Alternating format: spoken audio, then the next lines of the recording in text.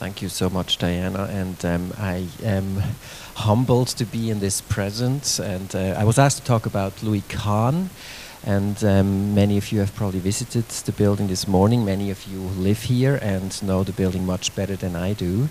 So this is going to be a little amateurish, what I'm presenting, but hopefully it will, create a conversation anyway.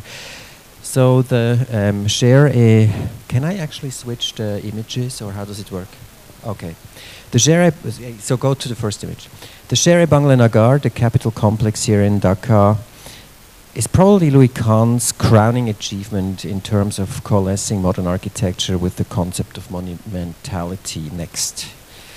Conceived first as the second capital of Pakistan and then as the capital of the newly independent Bangladesh, Kahn used his design to express abstract and idealist notions of American democracy. Next. In fact, Kahn in private complained repeatedly that he was never asked to design buildings of equal political significance at home in the United States. Sher-e-Bangla Nagar came to embody Kahn's thinking on the relationship of the individual with civic society, a thinking that was deeply informed by Kahn's American perspective, US American perspective on government and liberal democracy in the 1950s.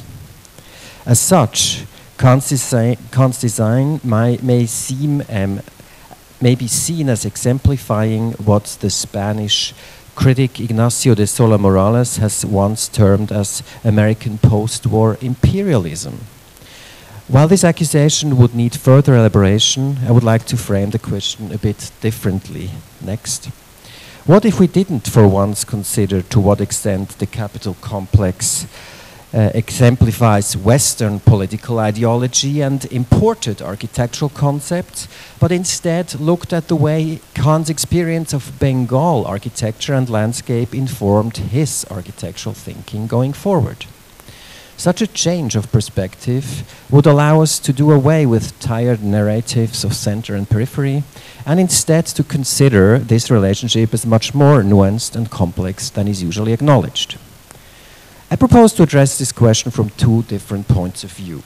The first point I would like to make is Kahn's absorption of the Bengal landscape and its repercussions in his architectural thinking. Next. I'm showing you here a couple of sketches from the architect's first visit to Dhaka in 1963. They show sailboats on the river, framed in the background by hints of vegetation. It is this aquatic expression that deeply ingrained itself in Kahn's understanding of the place. In a lecture delivered at Yale in October of the same year, 1963, Kahn explicitly referred to the defining presence of water in Bangladesh. Next. Talking about a prominent feature of his design for the capital complex, namely its siting within an artificially created lake, Kahn explained, and I quote, "I have chosen to distinguish the National Assembly from its surroundings by the introduction of a lake, because it's a delta country and all important buildings are on mounds." The molding of the earth to provide a platform upon which to erect buildings became for Kahn the foundational act of architecture. Next. This notion is evident very clearly in this early site model that I'm showing you here for the National Assembly building, where the geometric shapes seem to emerge out of the surrounding sea, if you want to call it that. Next. And it is evident in the relationship of the buildings to the surrounding lake. Next. If we now move to the Campbell Art Museum in Fort Worth, Texas, which was constructed between 1966 and 1972, we find a comparable situation. Besides the reflecting pools, the building is surrounded by a pit, next, indicating Kahn's rethinking or thinking of the dialectic of digging and erecting mounds as the foundational act of architecture, something I believe he learned from Dhaka. Next. Water would take on a quasi-spiritual meaning as a symbol of the very notion of beginning for Kahn. Already in 1960, in a speech on Voice of America, he related the story of an Indian architect, presumably Balkrishna Doshi, who gave a talk at the University of Pennsylvania. When asked to comment on the lecture, Kahn went to the blackboard and drew what he thought would be an appropriate beginning for a town in India. Aqueducts radiating from a central tower. For Kahn, the water tower and aqueducts were now seen as the beginning of a city. Granted, this earlier incident, 1960, suggests that Kahn was already thinking of the symbolic significance of water before visiting Dhaka. Next. As a matter of fact, his modern viaduct architecture has developed in various urban plans or urban design proposals for Philadelphia, his hometown, take their cue from the aqueducts of Rome, whose ruins Kahn was so fascinated with. However, I would contend that the Dhaka experience reinforced this understanding of water as a symbolic beginning of civilization, and his buildings are a powerful invocation of this foundational myth. The second aspect I would like to address in conclusion very briefly deals more specifically with questions of architectural aesthetics. Next. The plan for the National Assembly building has often been compared to fortification architecture, be it the medieval European castles or the forts of Rajasthan. Next.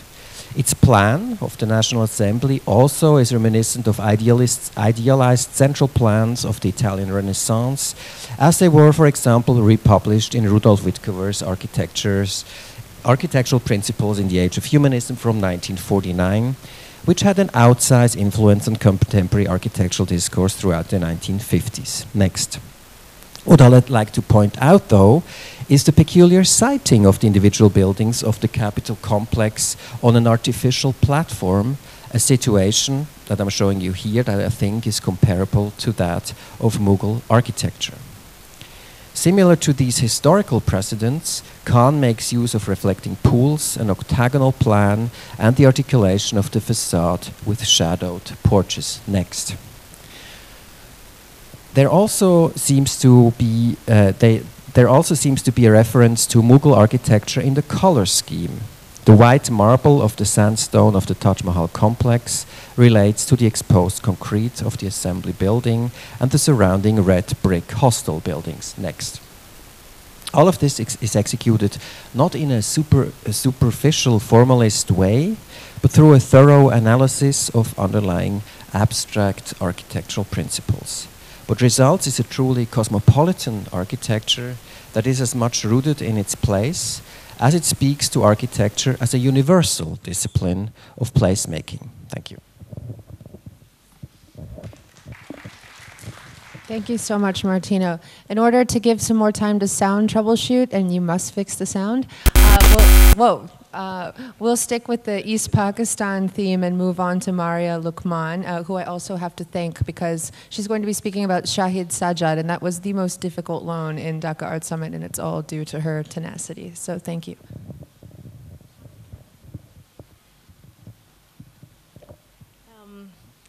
Thank you for inviting me. It's a pleasure to be here. Okay, there we are. So basically, for those who may not know Sahid's work, he's a sculptor. He was born in United India, migrated to Pakistan, and then formed his artistic practice through travels. That's how he learned his skills. So I'm going to speak about his time that he spent in the Chittagong hill tracts. Okay, so just to give a background, the 60s, okay, in Pakistan were really complex. And the artists were not the only people who were turning to the pastoral theme. It was the government of General Ayub Khan, and he had come up with this concept of basic democracy to challenge the legitimacy of a parliamentary system which had been inherited by, under the British rule. And this program of restructuring with an emphasis on rural development was regardless just as problematic as it was defining, especially in terms of foreign policy, and effective in bringing to the helm of statecraft the army, the bureaucracy, the rural population, the industrialists, the new left, and the old communists. Pakistan, however, in the 1960s was still very much an agriculture-based economy, and the benefits of industrialization were largely uneven. The rural bias of basic democracy had been largely managed to conceal the extent of labor unrest and problems of extreme economic and income disparity between what were then the east and west wings of Pakistan.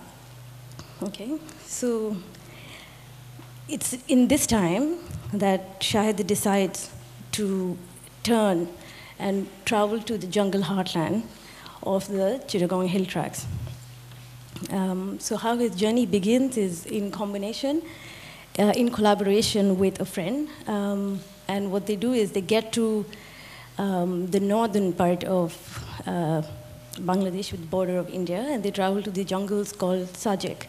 They travel upstream, the river Karnafuli, and they get to Sajjad to find out that it's not really what Shahid wants. However, the journey back was just as complex and arduous, and he ended up at this settlement, which was called Mariah. Could we have the next slide, please? Next. Okay. And so he ends up at this settlement, which is called Mariah. And this was a settlement of a variety of indigenous populations that were displaced because of their villages were flooded to build the Kaptai Dam. So as a result, what happens is that this is in the aftermath, this is years in 1965, and this is post the 1965 war between India and Pakistan. And so the jungles are full of the army, but Shahid is considered to be harmless because he's just an artist and a sculptor. And in fact, the army helped him set up a studio and find a space. And this is how he sets work. Maybe have the next slide. So he spent around 2.5 years being in and out of the jungles, various stints of continuous stay. And what he started to do was start carving using techniques that he had primarily acquired in Indonesia, followed by friendships in Japan. His tools were sent to him to the jungles by his Japanese colleague and friend, the one who used to write letters to him. And the wood that was found, all of this is found wood. He set off carving, almost taming a material which he had never worked with. So I can, no, just could you go back? So I'll start with the figure on the extreme right. That's man with the burden. Then you have woman, Kahn. Then you have woman in agony, which went on to the Seoul Olympic part.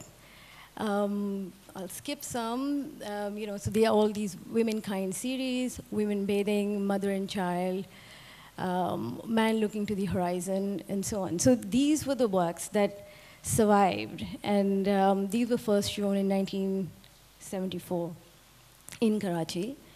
So the adventure of the survival of these works is also complicated because we were approaching the 70s, we were coming close to 1970, and he knew he had to go back to Karachi, which is where he had traveled from. And on the journey back, downstream, he lost most of the works to the river flow. So these were the surviving works that made it back to Karachi, which he finished in his studio. So these have been something that remained with Shahid for a long time.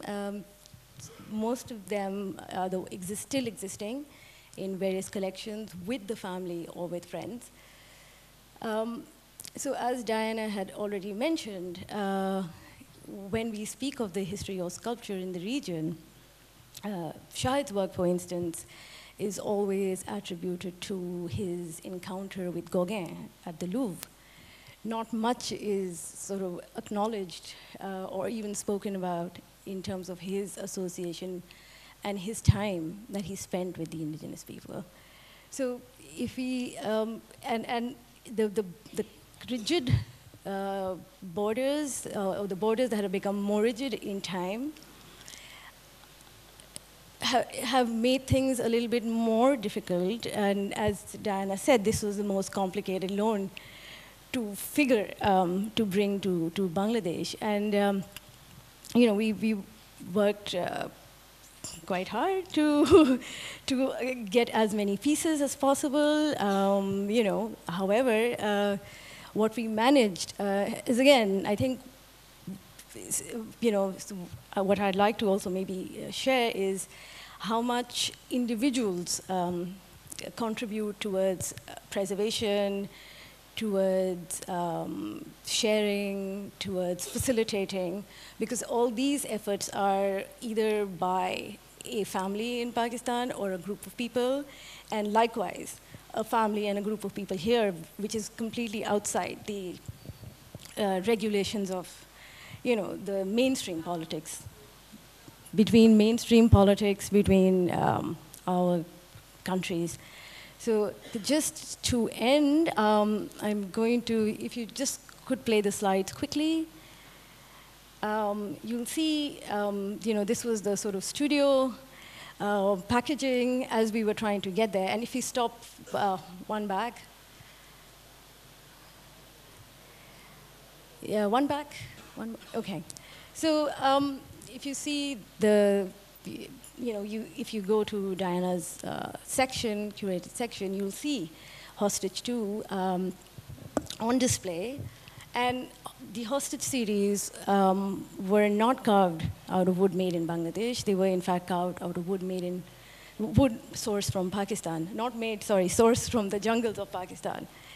And the difference is, if you study the work, you will see how vocabulary is continuously evolving from, you know, what was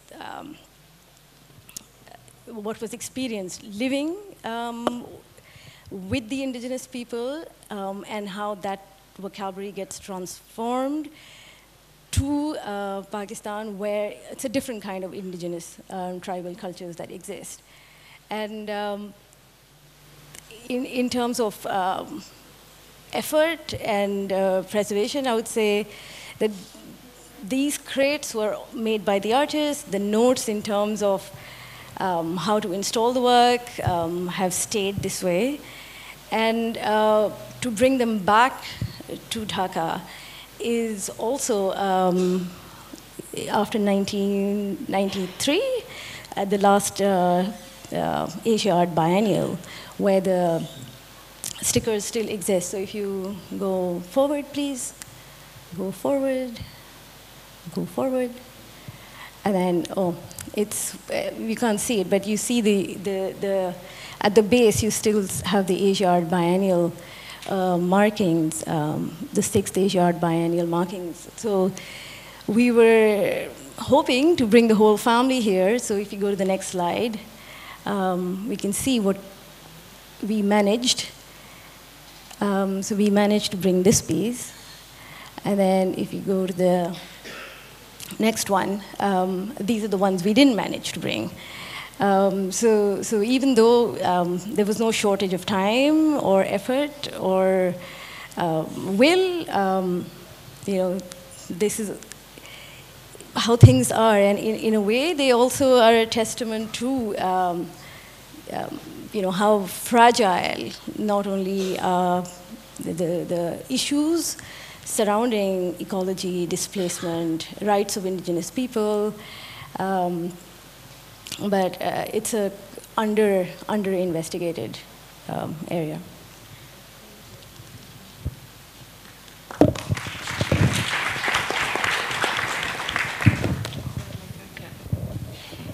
So again, sticking with the East Pakistan strand, we'll head over to Mustafa Zaman, who's going to be speaking about the Bangladeshi modern sculptor Novera Ahmed. Here you go, Mustafa. Thank you very much, Diana. So, I'm sorry, I'm still living in the 20th century. 1915. This should be 2005. 20. Yeah, it's a short life. Negative life. Negative life. Okay, so before, to lay the ground at first, the background, I would say that if there are two different itineraries discernible as far as Novera's oeuvre is concerned. She appeared in the art scene around the mid-1950s and had her first solo exhibition in 1960, and it was a runaway success. So as far as media cover is concerned, you would be able to find many. Although researchers would rue over shortage of materials. But that's how it used to be in Bangladesh, in East Pakistan. It became Bangladesh in 1971, as we all know. So next, please. Yeah, the first, the physical itinerary. She went to London in 1950 and joined the Campbell School of Arts and studied art under the tutelage of Carol Vogel. And she also came into contact with Jacob Epstein, the famous sculptor. And she went to Florence with his friends in 1955, studied there, received training under Venturi, Italian sculptor, and then came back to Dhaka in 1956. And she started her work in her studio, in her private studio, and had a solo in 1960. And then she exhibits in Lahore in 1961, and after that, she exhibited in Bangkok, went to Thailand, and also went to Nepal. And these experiences sort of seeped into her system because she woke up to the so-called primordial spirit of things, And as far as her spiritual journey is concerned, next slide, please. So she frequently, when in Dhaka, she frequently visited the Sufi spaces around Dhaka and across Bangladesh. And as you would be able to see once we go into the slides, that her style changed in the 1970. 1970 onward, she started working on things that are primordial. I mean, if you look at the form, she sort of abandoned the concept of truth to material, which is beholden to modernist canon, and also form specificity, which is one of the most important feature of modernity. Parisian avant-garde, I would say, rather than modernity, because Parisian avant-garde is the beginning of modernity. In a sense, the way we look at modern art in Bangladesh. So in the embryonic art scene in the 1960s, she sort of appeared like a comet. And Novera Ahmed played a pivotal role in reshaping the concept of sculpture, concept of modern art, I would say. Next. So this is what epitomizes the personality, the persona she used to be. Novera Ahmed with the snake named Desire. So that's the essence of Novera, the sculpture, the metal sculpture she made in 1972. And this is the cover of the 1973 solo exhibition she had in Paris. So she left Bangladesh for good, remained in Paris till her death in 2015. Again, I'm living in the 20th century. So this is the beginning, I would say. It's a huge piece. Usually she was used to making huge pieces. Novera's, next please. Her creative genius can only be understood in the plural because she went through a sinuous line of praxis. Her sudden death in May, I've got it right now, 2015 finally ended her self-imposed exile in Paris, adding another layer to the apparently unresolvable puzzle her personal life has become to people who are inquisitive about her life and lifestyle, because she had a different kind of lifestyle, never got married. And the uncontained explosion of artistic spirit that we were able to, we'll be able to see in the next slide, because this is Dhaka's first public sculpture, Novera built. So, in a Muslim country where there were reservation about, sculpted materials, sculpted things, of course, this is a misunderstanding, because religion has nothing against art. It is only about imagery and that you sort of instrumentalize as something devotional. Use it in your prayer. So there's a bar against that. But as far as art is concerned, Mughal art is an important point of, used to be an important point of departure for India. And this is Dhaka's first public sculpture. It is called Family. It's poured concrete. This is how I used to work in Dhaka, with concrete. And later on, she started working with metal, as you can see next. So 2 works by Novera. So Novera was negotiating avant-garde, Parisian avant-garde, simultaneously negotiating Parisian avant-garde and rural traditions. So you can see that these are sourced from rural dolls, terracotta dolls. So the tradition sort of melded with both the traditions. This is what primitivizing principle sort of brings into view, because you can call it, next please, next slide. You can name it vernacular modernism, to borrow Jeffrey Bauer's trope, because Bauer is the architect who came up with this particular concept of indigenous modernity, contextual modernity. So that's how we are able to give basis to the practices of Kamrul Hassan, SM Sultan, and Zainul Abidin. I'm going to cluster her among them because she harbored this particular idea of modernity, where you simultaneously negotiate both your context and modernity, which is beholden to Parisian avant-garde. Next. Okay. So with this, I would say that her tendency sort of this is the cutoff point, because this is how, with this is called Exterminating Angel, built in 1960. This is where she sort of developed a tendency to move away from modernity. The classicist modern conception of sublime and beautiful form-specific architecture of objects. So next. So this is what she sort of plunged into: small sculptures, metal sculpture, and she started transcending gender and also transcending the concept of objecthood, I would say. So the primordialist in her sort of become the most important, the dominant theme. So here is Angkor. I think it's a reference to the place in India, a holy place. And next. Oh, this is Angkor, and this is a reference to the holy place in India. And next. Mad Baron, as you can see, the demonic aspect of human nature. Jinn, we are all familiar with jinn. Next, jinn, it's a reference to the Quranic entity, not a human being, but you can be possessed by the jinn. So next, so this is what constituted the 1973 exhibition of Novera. She started living there, and later on got married to this guy who had a talk this morning at the National Museum.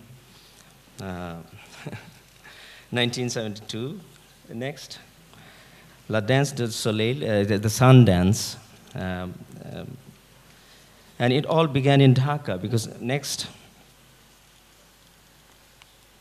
it all began in Dhaka because she was trying to transcend her reality. The realities, the lived experience, everything, you know. Next. Yeah, sure. So we can go through the slides, you know, one by one, because her paintings, in her paintings, you'll be able to see how things sort of dematerialized into something else, you know, spirits. So she became enamored of the fact that material truth is not very important in our life. So what is important is, let's go to the last slide. So yeah, the East-West dichotomy, she sort of abandoned long time ago. And thank you very much. So. Thank you, Mustafa. And you can see some of Novera's works downstairs in Devika Singh's beautiful exhibition, Planetary Planning. And continuing in that strand of thought, I'll now pass the mic to Junior Kibria, who will speak about his father, Mohammad Kibria. Thank you. It's an honor to be here to share some thoughts about my father, Mohammad Kibria. Let's see if the slide starts. There he is, smiling. So a few little facts about him. He was born in Birbhum, India in 1929. He went to Government Art College in Kolkata, where he studied painting and drawing. And he received a teaching offer to come to Bangladesh in 1954. While he was teaching, he received a scholarship to go to Japan. So the next slide, please. So before he went to Japan, he was painting these in modernist fashion, cubist, with classical themes such as the horse, the moon, with very romantic ideas of nature.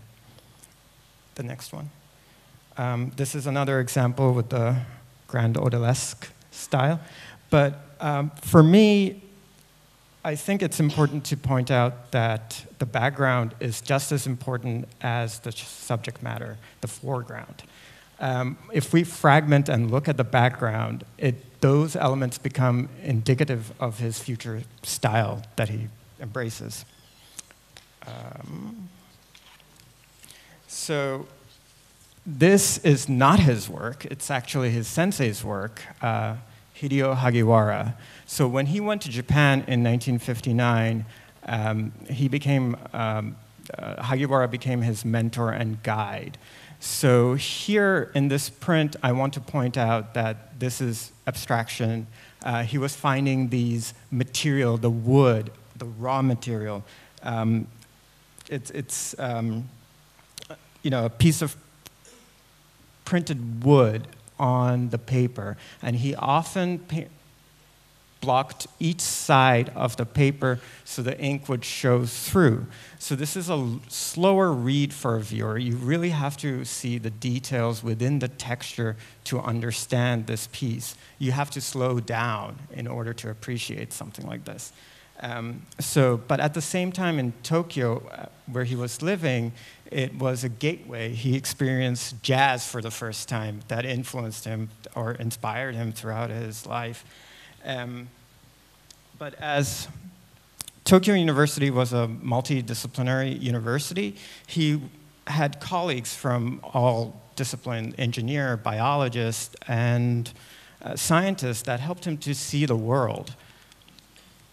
Not only that, I believe he also experienced other exhibitions such as abstract expressionism from America that was happening at the same time, but also Japanese response to ABEX, which was the Gutai, as well as Spanish influence in abstraction, Antonio Clave, Tapiz, and etc. So it became a culmination of exchanges that was taking place with him. Next one. Here's an image of two boys, my father as a boy, when he went to Japan, and the one on the left is lithograph that he printed in Japan when he was studying. So I would like to point out, and it's important, the negative space that's forming around the subject, the fluidity of motion that's taking shape around the boy. So he's creating these spatial atmosphere that will carry out throughout his career. Next. And no subject matter at all, just the atmosphere. So this is an intaglio titled Garden. Once again, another lithograph where we see these gestures, but within those gestures are these spaces of atmosphere that we have to look in. And for me, it's a lot about inner contemplation. This is a photograph he took while he was in Japan, so that's how his prints were displayed behind this ikebana, so this dichotomy between the natural element as what he was printing. So while he was experimenting with new elements, new processes such as lithograph and printmaking, he was also experimenting with shape, anamorphic shapes. He's actually taking a close look, and for me, there is a pull between the micro and the macro, between personal and collective experiences, between contemplation and process. There's atmospheres that's created by nature and space, but how do we fit into that? What is it to be immersed in a printed image? I believe my father's work gives us space to reflect, a personal reflection on something that's much bigger than us, but at the same time, just as small as us.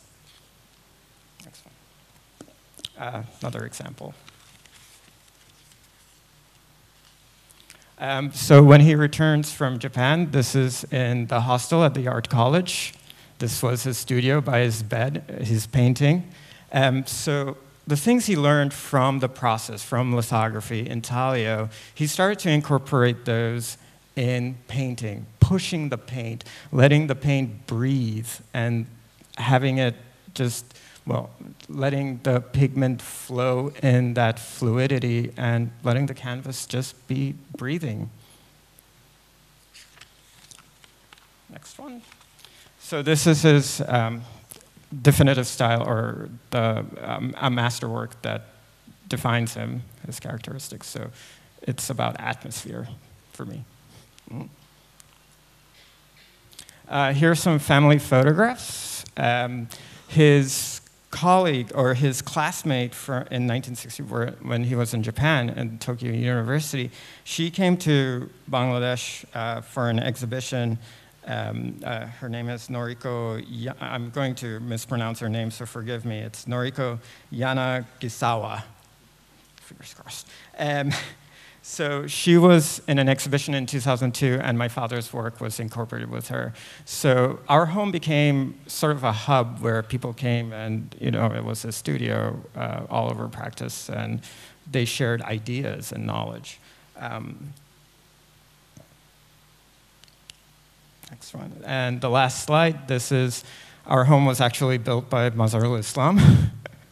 And that's my father in front of our home where his studio was and with the artist. And that is it.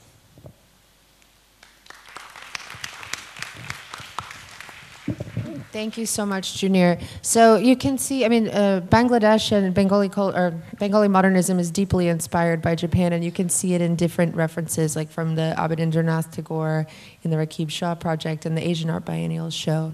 I am told the sound is now working, so given that Kibria and Muzharul Islam had such a friendship and the studio space you just showed, I think it's fitting to move on to Nurur Khan, and then I'm very excited to hear Jack Garrity next.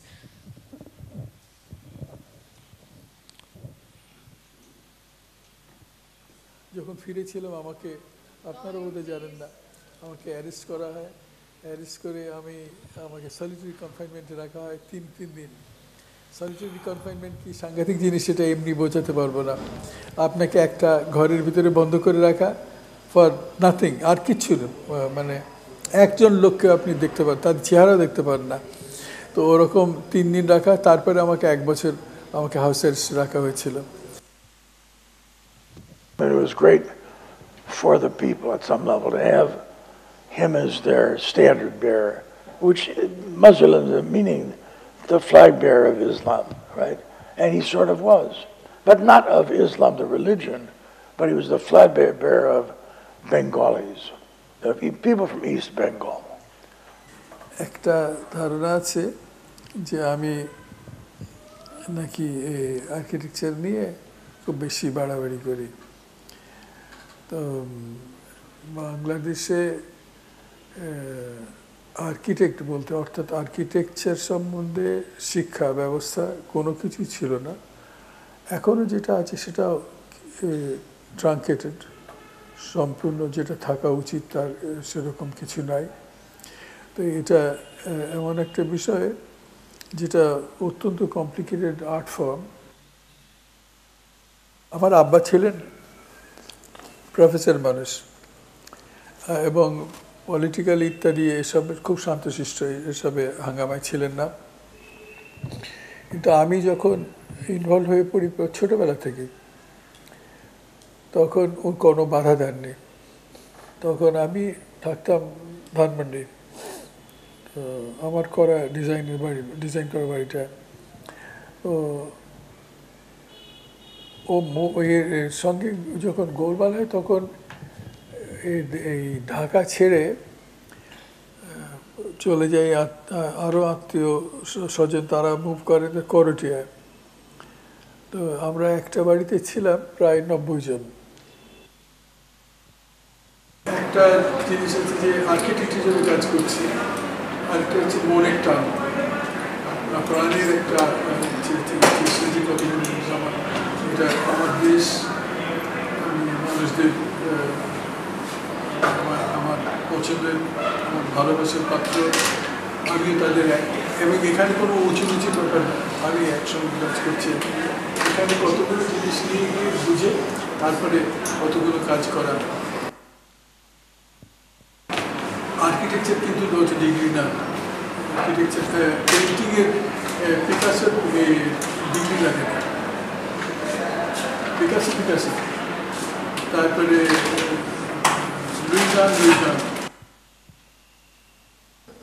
যেহেতু জড়িত ছিলাম সেই জন্যে totality নিয়ে আমাকে অনেক সময় সবসময় কথাবার্তা বলতে হয়েছে। তো আমি চেষ্টা করেছি, আমি স্বাধীনতা যুদ্ধে জয়েন করেছি, আমি ওখানে ছিলাম। আর আমি পলিটিক্যাল পার্টি বলতে আমি জড়িত ছিলাম, কিন্তু ঠিক ওইভাবে পলিটিক্যালি না, আমি মূলত সার্বিক পরিকল্পনার ব্যাপার নিয়ে আমি জড়িত ছিলাম। আমাদের চিন্তায় তখন ছিল যে সবই গুছিয়ে করা যায়, গুছিয়ে করে একটা ডেভেলপিং প্ল্যান, মানে একটা বেসিক আইডিয়াটা নিয়ে তারপরে জিনিস ওর ভিতরেই কাজ করা। যেমন নদী একটা যাচ্ছে, তো নদীটা পানি কতখানি থাকবে কি না, এগুলো নদীর যারা এক্সপার্ট তাদের সঙ্গে কথাবার্তা বলে তাদের ডিসিশন নিয়ে তারপরে কিভাবে এই নদীটা ব্যবহার করা যায় মানুষের স্বার্থে, পানি, দুপাশের নদীর ধার ইত্যাদি এবং ট্রান্সপোর্ট সিস্টেম সমস্ত কিছু একসঙ্গে চিন্তা ভাবনা করে করা। অনেক কিছু জোগাড় করতে হয়, অনেক কিছু জোগাড় করে তারপরে এটা ইতিহাসের সঙ্গে জড়িত, নিজের জীবনের সঙ্গে জড়িত, নিজের চোখ দেখা জিনিসের সঙ্গে জড়িত। তারপরে ইতিহাস আমাদের 2500, 3000, 4000, 5000 বছরের পুরনো ইতিহাস নিয়ে জড়িত। আলটিমেটলি একটা আইডিয়াল, আমার নিজের মনে যেটা আইডিয়াল, এবং এইটার জন্য একটা ন্যাশনাল কনসাসনেস থাকা দরকার, যেটাতে ন্যাশনাল মিলে সবাই মিলে একটা উদ্দেশ্য রাখা যায় যে আলটিমেটলি 10 বছর, 15 বছর, 20 বছর, 50 বছর পর এই আমাদের সমাজ দাঁড়াবে। এটা নিজের নাতি নাতনির জন্য যদি চিন্তা হয় তাহলে এটা দেশের সবার জন্যই চিন্তা করতে হয়। আর এটা ডিগ্রি নেওয়ার জন্য তো না, architecture is a complete, is like painting. পেন্টিংয়ে তো স্কুলে পড়া, কলেজে পড়া কিছু মানেই হয় না। Actually, you can never create Frank Lloyd Wright অথবা রবি ঠাকুর, এটা নিজস্ব ব্যাপার। So we had an argument, Lookman and I, about Islam, because Lookman never understood, didn't like Islam's spending as much time as he did on politics, the Awami League and all that. And he couldn't understand that architecture by itself couldn't solve East Pakistan's problems, now Bangladesh's problems. So Islam was acknowledged as the father of Bangladeshi or East Pakistan architecture. No question.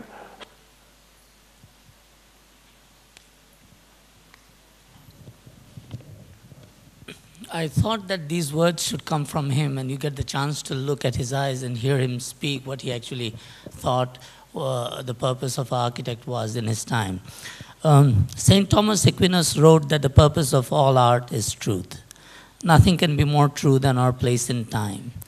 Muzharul Islam in his work must be seen as more than just architectural work of his time, but as the consciousness of his time. It is this consciousness that should inspire us to understand that no matter who we are and where we stay, we should be able to resist, react, respond, and speak out of things beyond our personal and geographical boundaries.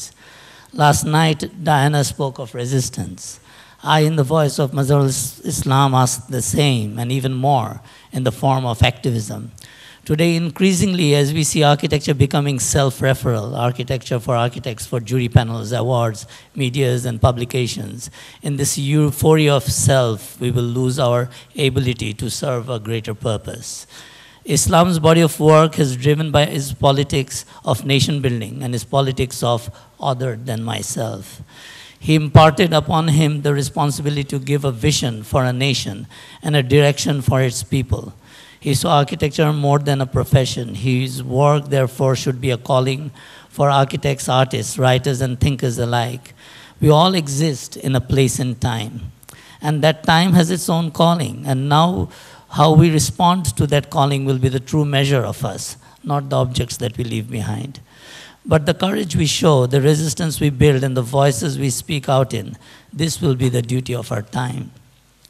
Today, standing in Dhaka Art Summit, when I see collapsing of boundaries and sharing of minds, I am hopeful that we will be able to respond to what will be the calling of our time. Muzharul Islam has left giving the architects of this country this inspiration that we have the ability to perform for others and to perform well in our time. I think the understanding of time and what's happening right now is very important for all of us. I'm going to provide a bit of a different perspective, because instead of talking about a Bangladeshi artist, it's going to be the first foreign artist who worked and painted in Bangladesh. Almost 40 years ago to the day, Pacita Abad arrived in Dhaka.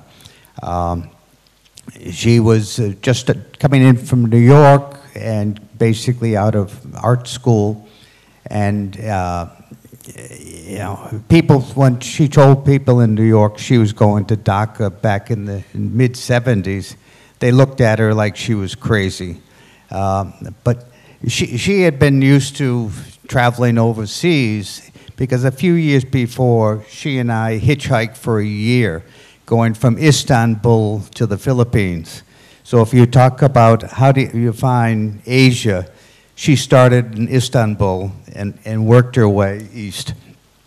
And she, on this trip, just fell in love with Asia, going through Turkey, Iran, Afghanistan, Pakistan, spending 3 months in India, another month in Sri Lanka. And in particular, she was mesmerized by the colors, and particularly the women. She always said the women that she's encountered were like walking pieces of art, and she just loved to paint them. South Asia played a very important role in her career. And she came back to South Asia many times, and so much so that she devoted a whole series to, as a homage to Rajasthan. In particular, she learned how to incorporate mirrors into a lot of her work, and she used it over the entire career. You'll see this one. This is the largest painting she ever did. And this was taken from Sri Lanka, from a Sani exorcism mask. And she did this as a political motif. She was living in the Philippines at the time, and she wanted to exorcise the dictator Marcos and his cronies, his corrupt cronies. And she saw this mask, and she said, ah, this is Marcos and his cronies. And it's 20 feet high, and it's, now it's in the Singapore Art Museum. When she came to Dhaka in 1978, I got a job working in rural development and spent the year traveling throughout the country and putting together economic studies. We rented a house in Damundi, which was very different then than it is now. It was lovely, a lot of old houses and vegetations around the lake, and there were no apartments. She came over, one of the early days, she came over to Shilpakala Academy, and where she met the director, Sahid Sajjad, sitting here in the first row. And he started giving her lessons about Bangladesh and the art traditions in Bangladesh. And in particular, he introduced her to Zainal Abidin's work. And she was completely taken and mesmerized and went right down and bought his book and studied it intensely. And he was the inspiration for her to decide to get out of her studio and go into the streets and the fields of Bangladesh. And so she started taking rickshaws and going down to old Dhaka, going down to Motijil, and all the way down to Chadagat, and looking at the scenes and coming back and painting them every day. And it gave her a real sense of that she was really painting Bangladesh. She wasn't, and she wasn't just staying in her studio. But as much as she liked Dhaka, she was anxious to get into the field and experience the countryside. And her first trip was on the rocket. It was down through to Khulna. And as she went along on the river, and she saw all these scenes. She really began to appreciate that the life in Bangladesh really revolves around the river. And over the course of the year, she traveled from Sylhet and Rangpur in the north down to Khulna, Chittagong, and beyond in the south. But here, you know, the scenes, women bathing in the river, a Hindu temple in Faridpur, on the way to Narayanganj. And then this inspired her to do the largest painting that she did in Bangladesh, which he calls In Bangladesh, which captures, you know, life on the river. And as much as she liked traveling on the river, she also traveled by road, which was very difficult in those days. The roads were narrow. There's a lot of vehicular traffic, buses, ox carts, trucks. But she didn't care. Every time we got to a ferry, then she would just take out her sketch pad and sketch. Her favorite place was in Sylhet, where the Samdani Foundation is now putting up the art center. And I'm sure it's going to be quite spectacular, because Sylhet is a very, very nice place. There she painted the bridge in going over the Surma River, and then went into the tea plantations and painted, you know, the women picking tea. And the women were very happy to pose for her. As a matter of fact, all throughout Bangladesh, the women were very, very welcoming, so she painted a lot more women than men. and even there was one time in Rangpur where this lady actually stopped Pacita and said, "Paint me," and forced Pacita to paint this lady. Then she went down to to Chittagong, and then into the Chittagong, the hill tracks. And she was particularly interested in going there because wherever she went in Bangladesh, people would always say, "Chakma, Chakma, Chakma." And she, at first she was puzzled. And then people told her about the Chakma tribe in Rangamati. So when she went to Rangamati, she was very pleased to see that they had a lot of the characteristics of people from her native island. And it made her very happy. Then we spent Christmas in Cox's Bazar. And at that time, there was only a little guest house in Cox's Bazar. And there we met a couple of international journalists who were going down to Teknaf. So we asked if we could go along, and we went down there, and there were the Rohingya camps. It was back in 1978, and it was the first time that the Rohingya had come across in such a massive numbers. And it was a precursor to what's happening actually right now. And it had such an effect on Pacita that when we went to Bangkok next time, we encountered another refugee crisis, and that was with the Cambodian refugees. And she went up to the border camps, and she painted, the scenes in the border camps, and did a big series on the refugees of Cambodia. And she continued going in Africa, Sudan, Dominican Republic, a number of other countries doing similar types of social realism works. And this led up to doing a series, which is the last of her social realism, which was Immigrant Experience. And this one was painted, it's called LLA Liberty, and is for all the people of color who didn't get recognized. There were no welcome maps out for the people of color. Very different experience than the Europeans arriving in New York City. This was the Haitians interned in Guantanamo, and they weren't let into the States. They were stopped and put in Guantanamo. This was the guy on the Mexican border, caught at the border. And also scenes that this was the Tamil woman who married a Canadian guy, and something that you're seeing, much more frequently in the last 50 years.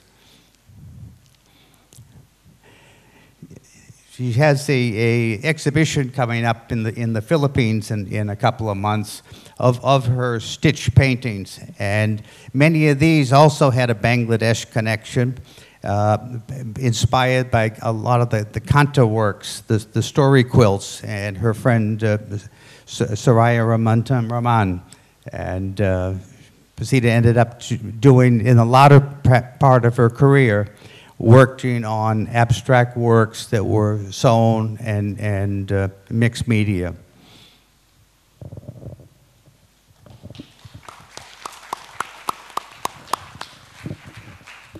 Thank you, Jack. That was really great, and it's wonderful that you're back in Bangladesh. We only have 10 minutes left, so I think in order to be generous to the audience, I'll open up the floor to questions, and if there aren't any, then we can pick up the discussion. Are there any questions? Mr. Jahangir? Can someone help me with? Okay, great. Good, something else. Hello. It looks on. Is it working? I think so.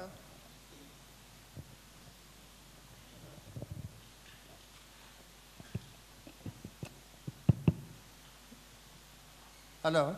Is it working now? Yes. Well, first, I was wondering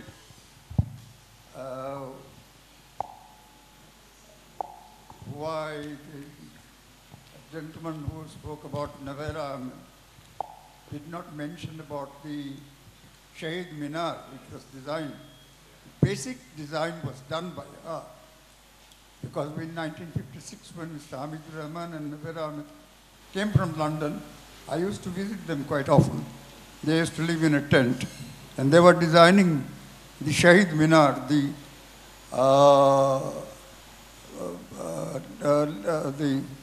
language movement signature.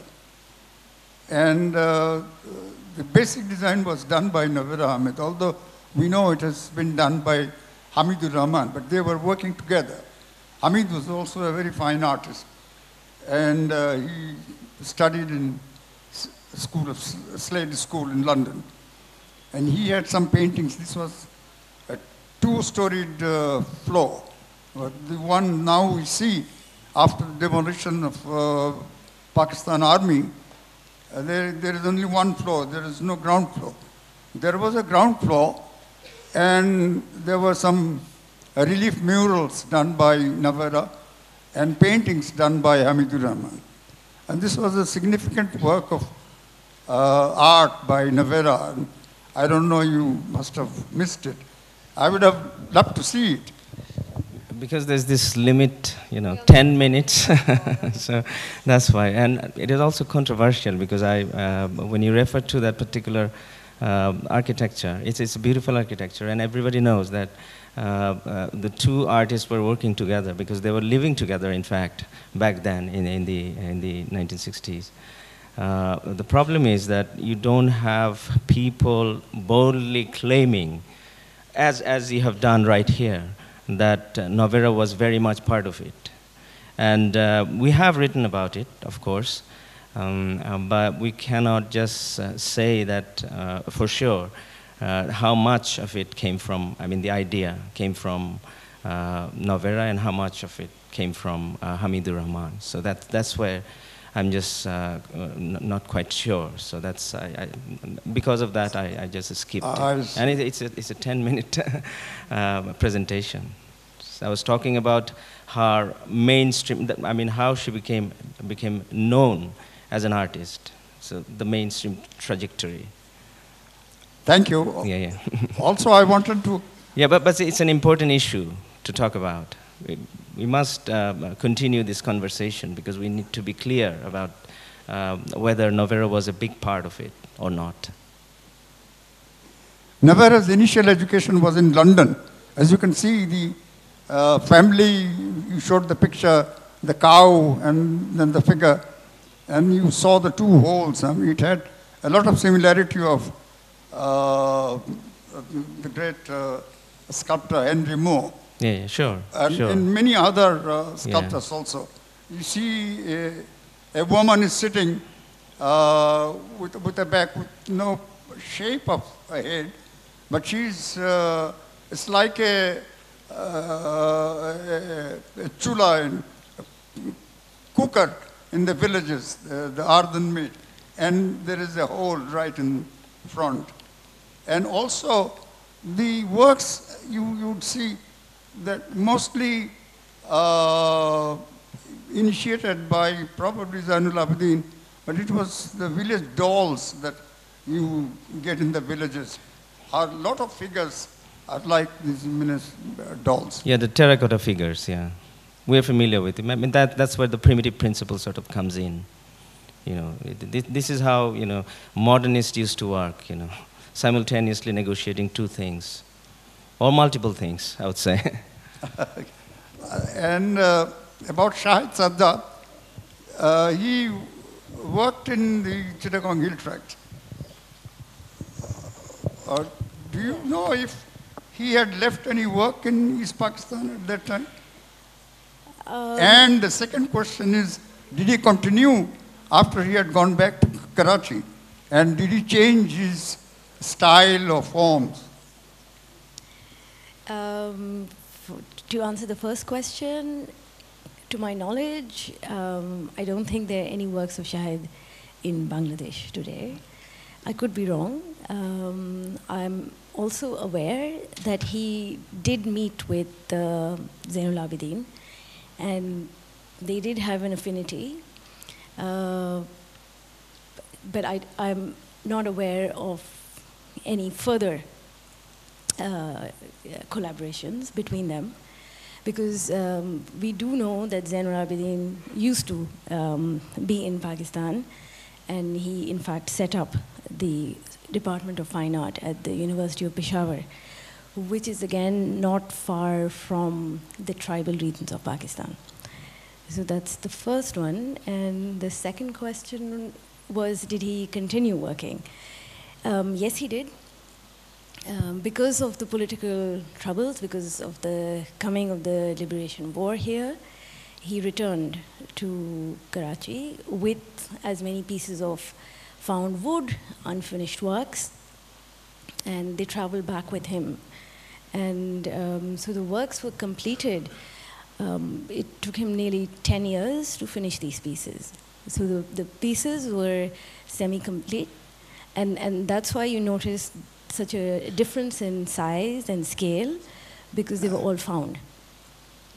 And so the group of works that were the grey slide was shown at the Chowkhandi Gallery in Karachi in 1974. And then the works that are here today, part of the Dhaka Art Summit exhibit, were completed in the 90s. And he followed the same sort of process, i.e. using found wood from the forest jungles, and then, working in the same sensibility. So thank you. I must say that he was very much loved by the East Pakistan artists. He was a great art sculptor. Yes. I would like to ask about Muzharul Islam. If I may I, Diana? Can I?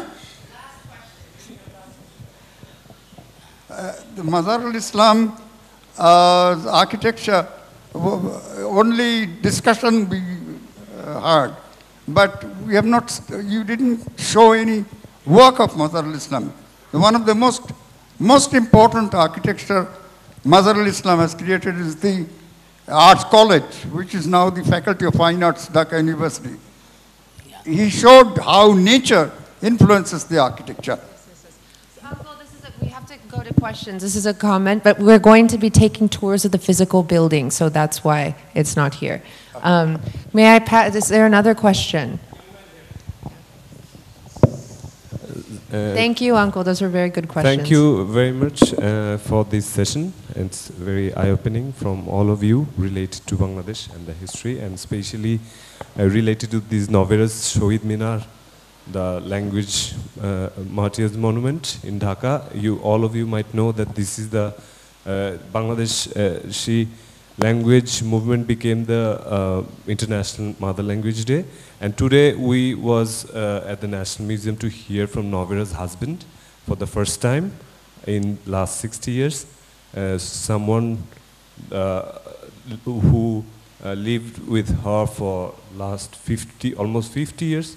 And he said about the Shahid Minar that, and he confidently said, and he had the evidences that Novera designed that Shahid Minar, and it's not mother and child, it's the hand waving towards the people. I'm just adding this question as it came to the point, And I also expected, Zaman bhai, that I don't know why you didn't added it, you were I saying wanted to be there. I was working on my presentation, of course. Very significant thing. It brings, I think, the controversy or whatever. But she's also part of it, or she's the prime artist. It should. This is something new, because this happened. This occurred this morning. So yes. I wanted to be there, but I was late, already late. I take care of my 2 kids and everything simultaneously. So I'm a father. But it's a great presentation, now. Yeah. So it's a Thank you. Privilege to know. Okay, over here, another question.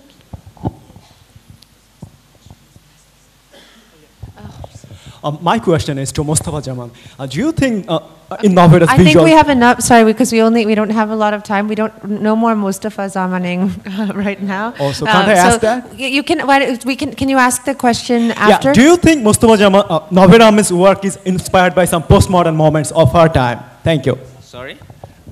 Do you think in Novera's work or visual work there are some postmodern influences or postmodern elements? No. It has everything to do with modernity and also to transcend what modernity is all about. So that's it. I mean. The next person next to Mirella.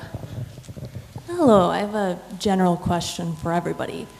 This seems like a really awesome moment to sort of examine how a lot of artists felt about working multiculturally.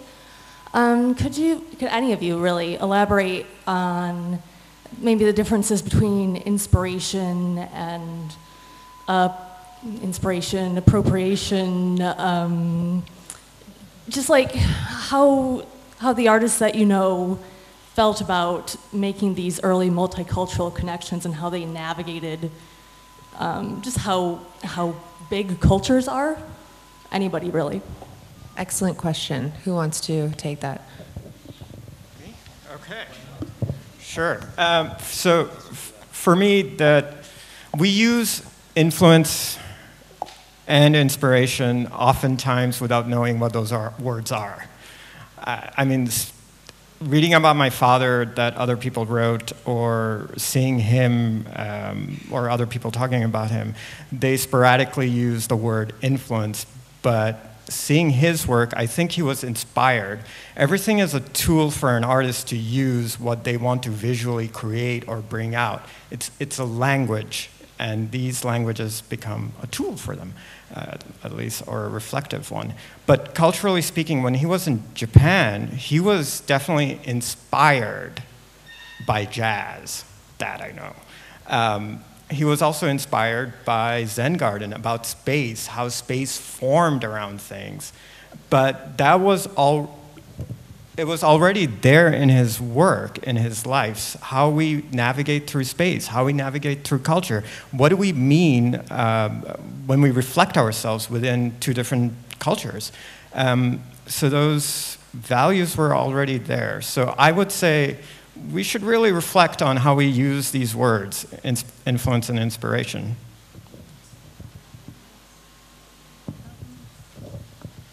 I could add to that, and based on what I know of Sahid Sajjad's practice, I think of it more in terms of how freedom, in 1947, from a long colonial legacy, also meant freedom in in its full breadth.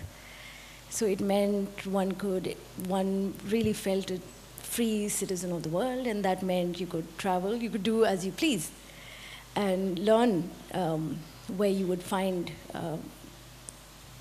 something that you wanted to learn. You'd go to it, and so the motorcycle journeys by the South American counterparts are kind of really famous, but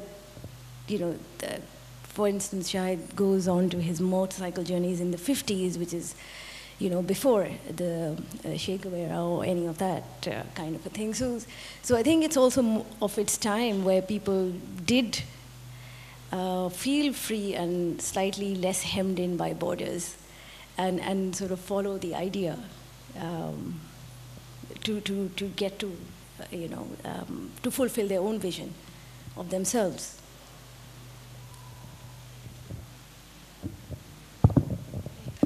Thank you so much to all of you for being here with us. A lot of the works by artists mentioned here are present in the summit. Sadly, Pacita is not, but there's an e-publication, so if you go follow her Facebook page, there's a really nice publication that you can take